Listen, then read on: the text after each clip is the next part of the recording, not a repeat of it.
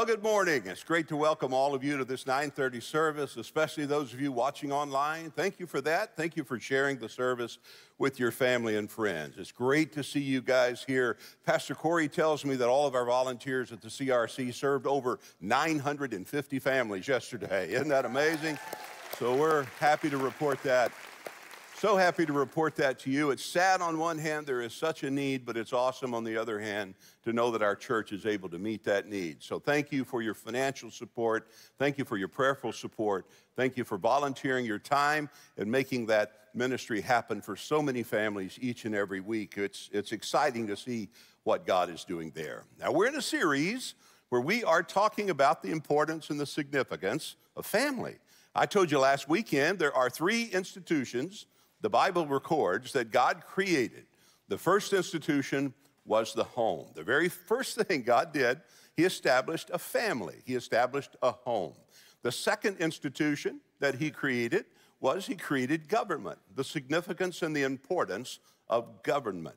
And you see that in the book of Romans. The third institution that he created and he established, Jesus said, in fact, upon this rock, I will build my church and the gates of hell will not prevail. So the third institution is his church, the ecclesia, the divine calling out, the gathering, if you will, the way. It is a group of people who have received Jesus as Savior, and we cooperate and we work with one another in fellowship to carry out the most significant task in all the world, and that is telling people about our loving Savior, Jesus Christ. And that is the main function of the church. And the hard thing in the church is to keep the main thing the main thing. And it's significant that we as a church, we've always focused on the significance of bringing people to Christ. There's no more important task in all the world. It's the most important thing we as parents can do for our children.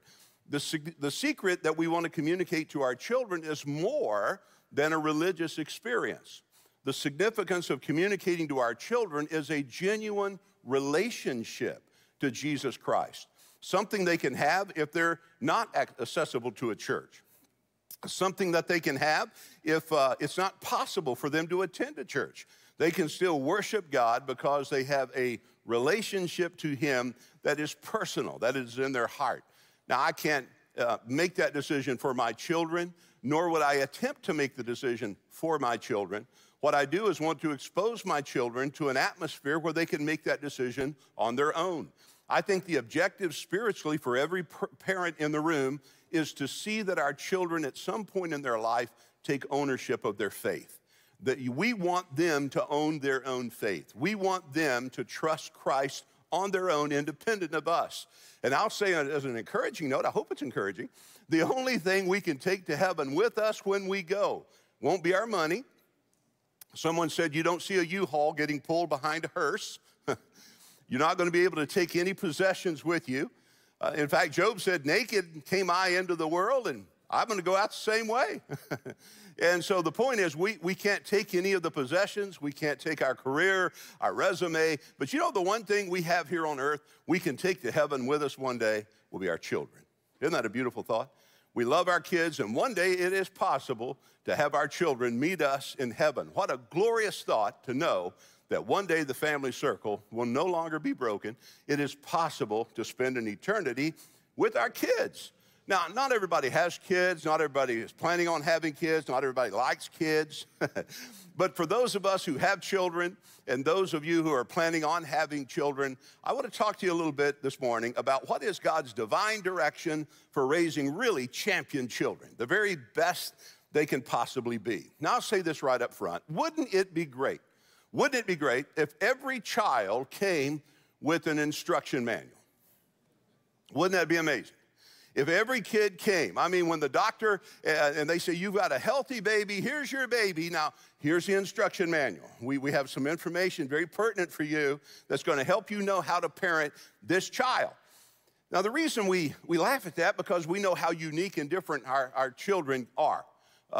One child, and when you have the second child, then you really realize how different that first child was to the second child. And you think about it sometimes, you know, how did that happen?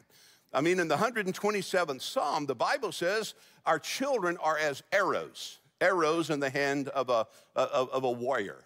Think of your parenting as a person who is a skilled marksman with a bow and arrow. And the Bible says your kids, when you draw them from the quiver, they're like arrows. Now, I don't know if you're familiar with archery, but what I know about archery is every arrow can be made from the same manufacturer. That arrow can have the same weight. The arrow on the end can have what they call a fletching, the same fletching. It can look identical. The arrow going down the shaft can have the same markings. It can carry the same broadhead. I mean, everything can be identical, one arrow identical to the other arrow, and you're out hunting and you have a quiver full of identical arrows.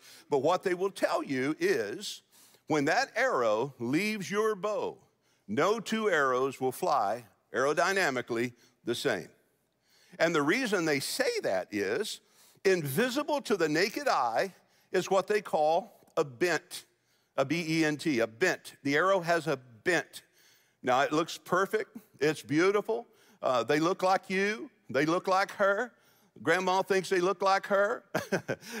I mean, all those things, that little bent, all of those arrows can have all of the things I've just described. But let me tell you something, man. When you hit that release and you let that arrow fly, no two arrows are going to go exactly the same. One of them may hit the mark. One of them may go way wide of the mark. And what you do as a parent is you bring parent guilt on yourself. You immediately begin to say, what did I do wrong? I must have messed up. I tried to raise them exactly the same way. I loved them equally. I did everything I was supposed to do. And yet this one hit the target and that one is gone God knows where. And you have parenting guilt. I understand that. And I will tell you what you already know, and that is the hardest job in the world is parenting, being a good parent. It's a hard job. That's why you see moms and dads sitting on the park bench, staring out into space while their kids are playing around them. It's a hard job. It's never ending. It's 24. I'm not discouraging some of you from having kids. I don't mean to do that. It's unending. It's going to be hard. I'm going to have to lay down a minute just thinking about it. But it's the most rewarding, I'll hasten to say, the most rewarding experience in the world. To see your kids grow to a place where they can leave that nest and they begin to function as adults and you begin to realize the investment you've made and the time you spent and the nurturing you did and the discipline you tried to provide, all of those things are coming to fruition and you've seen a wonderful human being come out of your home. So it's worth all the reward. It's worth all of the effort. But what I'm going back to in saying is they don't have instruction manuals. They just don't. You kind of learn as you go. You study your kid. Is my kid an outgoing child? Are they a little introvert? Are they artistic? Are they athletic? Now, they'll go through a phase of life. I'm trying to remember off the top of my head what child development and child psychologists call this. But there's a phase that children will go through in life where they imagine themselves to be anything and everything. They can be a pirate. They can be a Batman. They can be Spider-Man. They can be, and it's exciting to see that. I told one of the services one time about a parent that was a little worried about their child because he didn't seem to be growing out of that phase. He had this incredible imagination, and he was telling these huge stories, and he was talking about it in school, and kids are starting to make fun of him a little bit because they're like, no way that happened. Your dad's not an astronaut and a Navy SEAL. And, so he's had all these incredible, stories. And so they took him to the counselor at school, and the counselor, let me talk to you. I think I can help him. And so she said, we set up a time to meet with the boy and his mom. And so when the time of the appointment came, she was late. She's like 15 minutes late.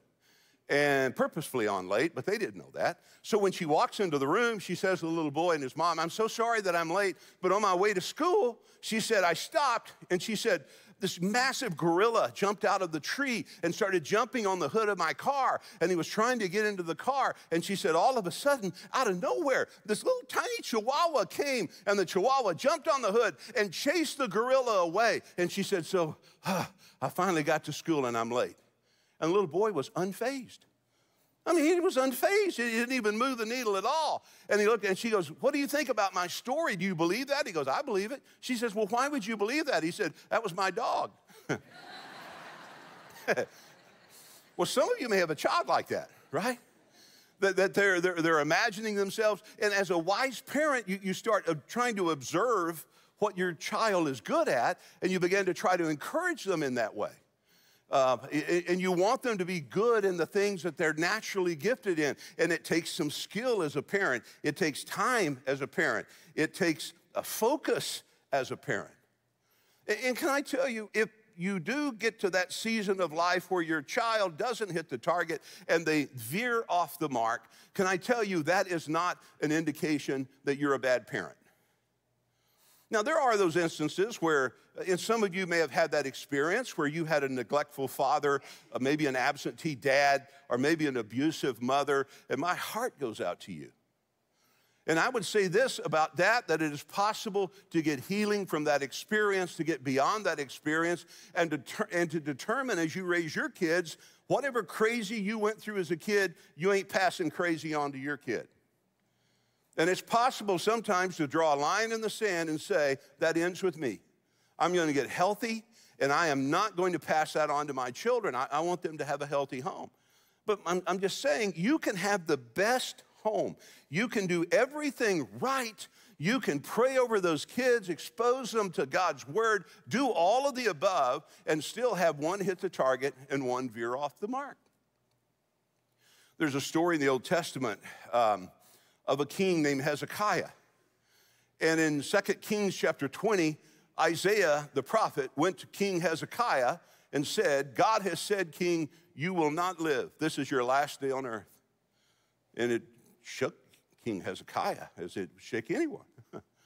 He turned his face to the wall and he began to pray and he began to plead and he repented and he said, God, I haven't really honored you as I should, but Lord, if you'll let me live, there's so much I still want to do. I promise you I'll devote every moment of the rest of my life to serving you. And God heard his prayer. And before Isaiah was out of the palace, God told Isaiah, go back and tell the king, I've heard your prayer and I'm going to give you 15 years of extended life. And Hezekiah became the most unusual man to ever live. He's the only man that ever lived that knew exactly how long he would live and exactly when he would die. 15 years. And so what you see when you study the story is that 2 years into that 15-year extension, Hezekiah and his wife had a son. They named him Manasseh. What Hezekiah knew was, I've got 12 years to pour into my child. 12. 12 years from now, I'm going to step from the temporal into the eternal. 12 years from now, I will not be able to be there with him. I won't see him graduate. I won't see him go to prom. I'm not going to see him go to college. I won't see him have a career. I'm not going to. He knew all of that. He processed all of that. And so for 12 years, he poured everything he knew into that little boy. Spent time with him, prayed over him, prayed with him, taught him about God. In fact, there's a prayer in Isaiah 38. It's the prayer of Hezekiah. It's the prayer of Hezekiah over his son. Now, can you imagine what's going through Hezekiah's mind? I'm not going to be with this little boy, so everything I need to teach him, I'm teaching him with a limited amount of time. I'm pouring everything I know into his life. I need him to be able to stand without a father one day. So he had that pressure on him. Hezekiah dies. According to the custom of the day, Manasseh becomes the king. And when you read the story, 2 Chronicles 32:33 records it. He did everything the exact opposite of what his father had taught him. Regardless of all that great training, regardless of his love or his father's love for God, and all of that stuff, the Bible says Manasseh, it opens with this line, did evil in the sight of the Lord more so than anyone who had ever preceded him. He twisted off. I mean, this is a bad kid. I mean, he was the worst of anyone who had ever ruled up until that time. Now, the reason I share the illustration, and I don't want you to miss this, is because he did it in spite of the fact that he had a great home. In spite of the fact he had a loving father. In spite of the fact he had a nurturing mother.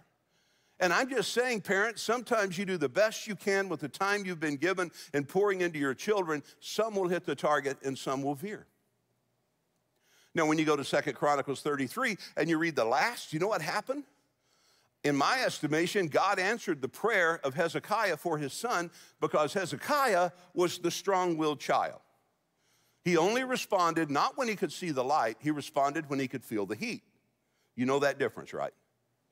You have your compliant child, aren't they wonderful?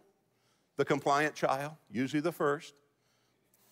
You don't even have to threaten them. You don't have to say, you just say, don't do this, and they don't do it. It's like, whoa, I got parenting down. This is easy. Let me get 6 more of them. I mean, you just think, yeah, they're messing with you. That's God's way of just having a little fun with you. Because that strong-willed child's coming. Now, that's when you really want to tighten that chin strap on for that strong-willed child. That compliant child. Well, the compliant child, they'll just learn as they're told. But that strong-willed child, they learn only by what they experience. If it says wet paint, they're touching it. If it says this is hot, they're going to see that for themselves. And I'm speaking from experience. I was the strong-willed child. All right, he keeps rocking that TV. It's going to fall. Yeah, I told you it'd fall, right? I can't tell you how many times I had to go, hurt, didn't it? Yeah, I told you it was going to hurt. It hurt, yeah, you think? Strong-willed child. That was Manasseh, strong-willed child. And what's interesting, when you read 2 Chronicles 33, it took Manasseh losing his kingdom, losing his following, losing everything he had inherited. He lost everything. And the Bible says when he was in affliction, he turned, and get the phrasing, it's in 2 Chronicles 33, he turned to the God of his father. He remembered Dad's prayer. He remembered Mom praying over him. He went through all that he went through, and the Bible says at that point God forgave him and restored his kingdom, so it had a happy ending.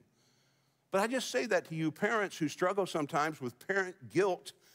Just because a child is not hitting the mark doesn't mean they won't. It just means they are a little wayward right now. Your child will either be wise or otherwise. And sometimes it takes time for them to figure out what they are. In fact, look at the text I want to share with you this morning. It's Proverbs 22:6. By the way, when you read the Proverbs are not promises. Proverbs is a poetic book. A proverb is like an apple a day keeps the doctor away. That's a proverb. But does that mean if you eat an apple a day, you're never going to go to the doctor? No, nobody believes that. We understand. What is it saying? It's saying if you eat healthy, if you take care of yourself, you eat right, chances are you're not going to have as many problems as people who don't take care of themselves. We get that, right? It's a proverb. Well, these are proverbs. They mean probability. There's a proverb. It probably will work this way. Now, a promise you take to the bank, a promise is certain. And this is a proverb. He's saying this will probably work when you apply it. What is the proverb? Train up a child. Train up a child. Notice it now, I didn't say train up an adult.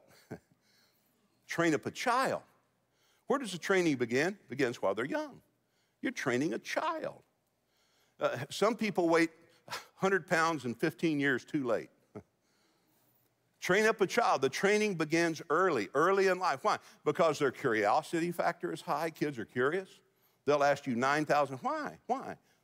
Their curiosity factor. Their memory factor is high. A child can learn 3 languages before they're 6 years old. I can't do that. Their curiosity factor is high. Their memory factor is high. Their trust factor is high. Children just trust you. They trust you. So when you tell them this is what it is, they're going to accept your word for it until they get older and learn otherwise. So my suggestion is you start early. That's what he's saying. You train up a child. And by the way, there's a difference between teaching a child and training a child. Both are important, and you do both. Teaching has more to do with, teaching is verbal. In football, I don't know how many of you guys play football. We had what we called skull practice. That's where you would go into a training room and you'd watch film, or you would mark up on a board your skull practice, your mind mapping, you're envisioning the play and you're seeing it in your head. Skull practice, that's teaching. Training is you put the pads on, you go on the field and you hit. One is verbal, one is visual. One you learn by hearing, one you learn by actually doing, and both things are significant to the development of a child. And here he's saying you train up this child, and note now, in the way he should go or she should go. not the way they would go, because they don't know which way to go. They're as confused as a termite in a yo-yo when they're little. So you got to give them some direction. And we'll talk about that. You got to steer them in the right way. You got to expose them to the right things. So that's the role of a parent as we're nurturing our children. Bring them up, remember the Bible says, in the nurture and admonition of the Lord. That's why I compliment you for exposing your children to a church where they can make a decision at some point about their faith. That's important. It's not the religion, as I said earlier, it's the relationship with God that we want them to forge. We want them to have a personal faith in the Creator, the one that made them and designed them, so that they can understand the uniqueness of how He's brought them into the world and what He's designed them to do. Train up the child in the way they should go, and then when they're old, oh, wait, remember Manasseh? When they're old, they'll not depart from it. In other words, there is a probability that they're going to come back to the teaching that you put into them when they were little. They may veer for a while. They may sow those wild oats. But eventually, all the good things you put into them will come back to them. And there's probably people in this room who could testify to the fact that you were one of those arrows that flew wide of the mark and thought you were smarter than mom or dad. And after a series of living life, it's kind of brought you back to realizing the older I get, the smarter they become. And now you catch yourself teaching your kids some of the same things they taught you that you dismissed at one point in life. It's wisdom. You've learned some things. Good for you. It's part of life and part of growing. So when they're old, they'll not depart from it. Well, after thinking about our topic this morning, and just briefly, I wanted to share what I think really are three significant things that involve raising great kids. Number one, I would tell you this: children need our devotion. Children need our devotion. A parent is the most influential person in the life of a child. You are the first authority figure they'll ever see. The best way not to have a juvenile delinquent is just determine not to raise one. Some psychology says, well, keep the saw sharp in case that little angel wants to saw the legs off the coffee table. You don't want to frustrate them if they decide to do that. No, they need that help, and they need your devotion. They need that love. In fact, in Ephesians 6:4, the Bible says, don't stir your children to anger. The idea there is don't put unrealistic demands on your kids that frustrate them. Don't expect too much out of them when they're still young and they're still growing and they're still learning. Don't frustrate your kids. Don't overwhelm your kids. Kids need devotion. Let me give you three words. They need to be appreciated. Just as a relationship, if you're in a relationship with another person, you want to feel appreciated. Now, what we know about buying a car, what do they tell you? The minute you drive it off the lot, what happens to it? It what? Depreciates. Right. It loses value. So when you appreciate anyone, you're adding to their value. So when you say to your child, you did that great, what a good job, you're smart. Man, I am so proud of you. What you're doing, you are appreciating them, but you're adding to their value, and I cannot tell you how powerful your words are. Remember that little saying, sticks and stones may break my bones, but words will never hurt me? That's such a load. That is not, no, the sticks and stones part's true. That will break your bone. But the other part is not true, that words will never hurt you. I promise you there are grown kids in this room, north of 40, that could remember hurtful words spoken to you as a child, and you still remember them. You still recall them. So I'm saying sometimes as a parent, before you say something that you're going to try to, you can't unring the bell. The Bible says those words are like spilt milk on the ground. They're like feathers scattered into the wind. Sometimes the best thing to do as a parent when you're frustrated with your child is don't say anything in that moment. If you aren't certain of your words, then just don't say anything. You never want to discipline out of anger, and you never want to, you want to take a time, you want to breathe, because our words are powerful, they're important, they're significant in the life of our children, and kids need to be appreciated. Catch them doing something right. Compliment them. Secondly, children need to be affirmed. Affirmed. Find what they do and do that well and affirm them in that. Like I said, if they're artistic, if they're athletic, your child does something, then they do that something very well. So affirm them in that. Third thing I would say is children need to be adored. What do I mean by that? They need to hug. They need to be hugged regularly. Now, I know some of you didn't come from a hugging family. Some of you aren't comfortable with I came from a hugging family. Some of Cindy's family were hugging and some of them weren't. Her mother, my mother-in-law, who's in heaven now, wasn't a big hugger when I met her. But I was a hugger. I'm coming in, baby, ready. Get ready. Here we go. The first time I met her, it was really awkward because, when our family goes, hey, how you doing? I don't mean we're checking for weapons. I mean, you just give them a hug. I'm not a creeper. I'm just saying, you just give them a hug, but it's just, so she, hey, how are you doing? And I gave her a hug, just pat her on the back. And it was like the stiffest thing I've ever, it was like this really awkward thing. Her arms are at her side, like, So I held her another moment just to make it a little more awkward. And I'd like to think I attributed to loosening her up a little bit before it was over. Man, she's hugging everybody. Get over here, give me a hug. Oh, this is awkward. Now I'm the one going, it's enough, for the love of God. But the point is that may not be your thing, but start a new thing. Your kids need to be hugged. They need to have that affection. They need to hear you say. It was so sad. I heard a guy one time say the most meaningful memory he had of his father was on his father's deathbed, and he heard his father say two things to him that he said, I'll never forget. He said, son, I'm proud of you. Son, I love you.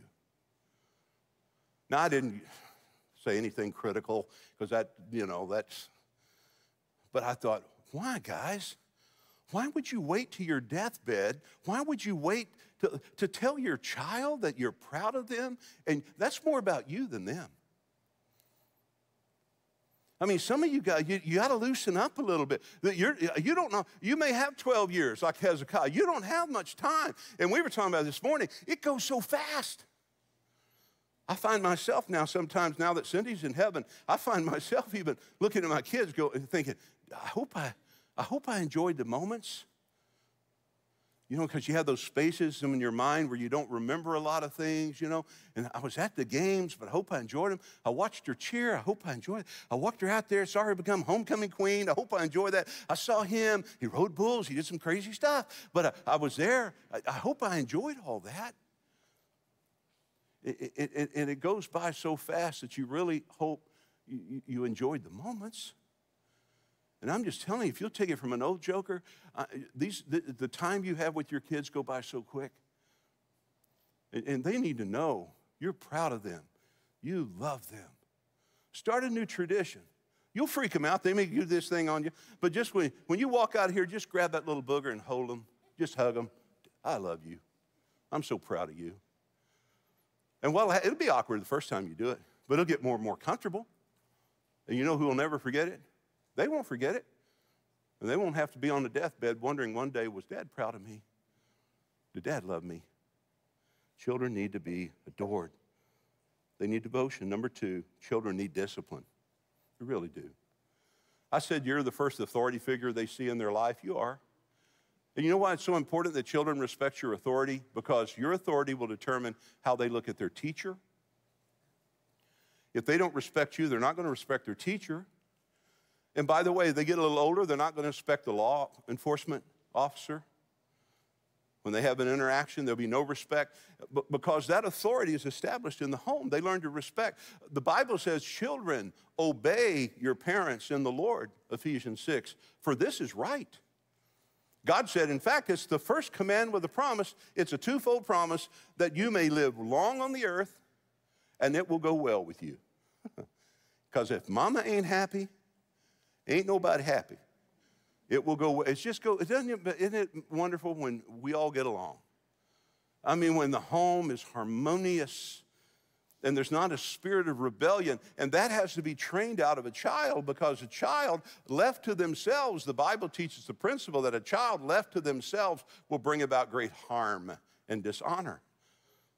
Children need to know, life doesn't make sense for a child if they don't know where the rules are. I was watching Willie my youngest grandson, well, he's not actually my youngest. I got a little granddaughter in heaven that's actually my youngest. But he's next up on that line. And watching him play flag football, he's 6. By the way, he's the best kid on the team. I put that out there. That's totally he and his other grandfather and I, we totally concur. I told him in the car, I was driving him home one day after practice. I said, Will, me and your other granddaddy said, you are the best kid on the team. You know what he said? I know it. So good job on the confidence thing. I think y'all got that one covered. He's fine. But I don't even know where I was going with that story. But anyway. But no, I know now. It was the rules of the game. He's 6 years old. If they pull your flag, you're down. You got to go 10 yards to get a first down. If you go across this line, that's a boundary. You're out of bounds. But if you can get in there, that's the end zone, and you get points. What's the point? Structure, rules. They make the game fun for a 6-year-old. And sometimes with parents, I just can't provide structure. I can't just discipline my child. I get it that it hurts your heart. But a lot of times, it's not, you're doing what's good for you, not for them. Because nobody likes that. The Bible says, no chastening for the time seems joyous, Hebrews 12.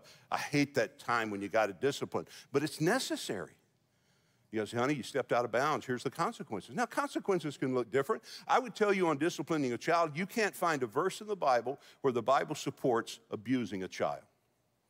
Nowhere in the Scripture does the Bible teach abusing a child. I actually had a guy in my former church years ago. He and I did almost go Old Testament on him. I'll admit that. He tried to justify the abuse of his children with Scripture. I thought, you coming at me with Scripture trying to justify you abusing this child? I almost grabbed him, ran out of the house with him. I mean, I was really upset with that joker. I said, well, first of all, with the bruising on this child that the nursery department has seen, first thing that's going to happen is I'm reporting you. Oh, you're a pastor reporting you? I said, as quick as my little fat fingers can hit the buttons on that phone, I'm reporting you. You abuse your child. I'm not putting up with that. In fact, Jesus said it'd be better for a millstone to be hung around their neck and then to be thrown in the sea if they hurt a child. I don't have any patience for that. I'm confessing a sin. Pray for me. Would you pray for me? I haven't been medicated this morning. I'm a little edgy. I'm just saying that's one of my hot buttons. I don't understand how anybody could hurt a child. Can I give you a theory? It's free like the rest of it. My theory is no one who really is healthy and loves themselves would abuse their spouse or abuse their child, not if they're healthy. Remember what I told you last week? If you are a person and you're swinging and fighting and you're just doing this all the time, anyone that comes into your world and tries to get close to you will get hit. It's not about them, it's just you. Because you're an angry person, you've repressed this, and anyone that comes into your circle, whether they're little or big, will get hit because you ain't happy with you. And you have to see that about yourself. And you have to realize that I cannot take this abuse out on my children and take this abuse out on the people who, I need help. Now, if you're willing to get help, I'll walk with you every step of the way if you're willing to get help. The guy I referred to was not willing to get help. He was obstinate. He had abused his wife. I don't even go there anymore. But my point is, there was no repentance. There was no brokenness. There was no willingness on his part to accept any level of responsibility for his actions. You can't help somebody who doesn't know they need help. Step one, right? So I'm just suggesting to your heart this morning that the Bible says discipline, but never does the Bible say abuse. And you do it for the love of the child. Proverbs 13:24. You do it because of the nature of the child. Psalm 58:3. Our children are born into this world. The Bible says they don't know how to speak the truth. Have you ever thought about this? As much as you love your kid, you don't have to teach kids how to lie. You don't. You have to teach them how to tell the truth. I told you about my mom. I got to hurry here, but just one quick thing. My mom used to tell me when kids lied to her, my younger brother, older sister, when we lied, she said there are little things in the eyes of a child only a parent can see. They're like hammers, and they beat. And the minute you lie to your mother, those little hammers go off, and I can look in your eyes and tell you're lying. Well, you know what that did to us. We go lie to her, we ain't looking her in the eye. There's a term for that. It's called slycology. And I mean, till I got like 30. No, wasn't that old. I realized, I told her one time, I said, Mother, you do know that in order to get me to tell you the truth, you lied to me. It's just somehow, I don't know. I need to go sit on a couch with somebody for a while and talk through all that. But the point is, they have to be taught because they come into the world, the Bible says, understanding about lying. They understand, I didn't do it, she did it, and he did it. We've seen that, right? So you do it because it's good for them. Some of the things you want to do to your kids is you want to teach them how to regulate their emotions, how to be able to have not just a strong IQ, but a strong EQ. You want to teach them how to make good decisions, and how you teach them to make decisions, you let them make some decisions. And then you also allow them to feel the consequences, good or bad, of the decisions they made. You're trying to give them a little rope to create some independence. You want to teach them some social skills. You want to teach them to be able to interact with their teacher, with other adults, without you having to be afraid of what that's going to look like or be like. You want to take them to a restaurant without a SWAT team having to be called in to wrangle them back at your table. You want to teach them some basic social skills as a parent. You want to teach them to be empathetic to others. You don't want your child to have the tendency to be a bully. You want them to instead look for other kids who are being bullied and teach them to be empathetic and to be able to go in and stand next to someone who's being picked on or treated poorly. You want to teach them to take responsibility. Teaching, remember verbal, teaching. Third thing, children need direction. They need direction. You got to point the arrow. Not that means you make all the decisions for them, but for a while you do. I had a lady one time when I was student pastor. She goes, Bill, I can't get him to get up and come to a student ministry on Sunday morning. He just won't get out of bed and come to church with us. He just doesn't. I said, well, he doesn't like what we're doing. No, I mean, what you're doing is good. He just doesn't want to go. I said, how does he feel about school? She said, oh, he hates school too. I said, well, what do you do on Monday? She said, well, I don't give him a choice. I said, do that on Sunday. You already know how to do it. Just do that. Because you're giving them some direction. You're making some decisions that are good for them, even though they may not be old enough to see that. They may not be old enough to recognize. By the way, this is interesting. The idea of train up in that Proverbs 22, in the Hebrew, if you study this, it's interesting. It is the same word that is used in the Hebrew. It means to create an appetite. The midwife, back in that day, when a baby was born, a midwife would take her finger and dip it in honey and then into crushed dates. And then she would take her finger that had been dipped in honey and crushed dates, and she would rub the palate of the child to get the child to start wanting nutrition. So it would latch, so it would want nutrition. So in order to get the child to want nutrition, she would stimulate the child in that way.